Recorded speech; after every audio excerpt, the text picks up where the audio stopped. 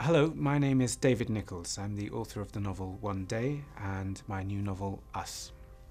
The new novel Us is the story of a marriage. It's the story of a man, Douglas, who's woken in the middle of the night by his wife and told that she's leaving him. Their son is going to go to college and she's going to follow soon after.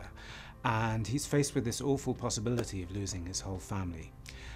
He also has to get through that summer holiday, a tour of the great European cities, with his wife and son, and he decides that during the course of this trip he's going to win his wife back, hold the family together and save it.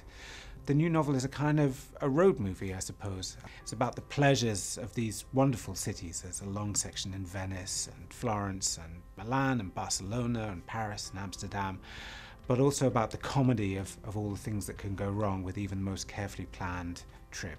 So it's a love story about family, it's about parenthood, it's about marriage, it's about long relationships and the stresses and strains and pleasures of long relationships, and it's a comedy as well.